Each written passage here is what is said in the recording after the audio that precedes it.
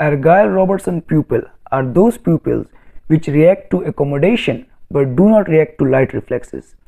This is known as light-near dissociation, which means that light reflex and the near response, they are dissociated.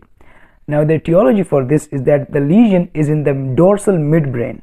Now in the dorsal midbrain there are the pretectal nucleus, and this pretectal nucleus, when light reflex pathways they emerge from the optic tract, they first come to the pretectal nucleus.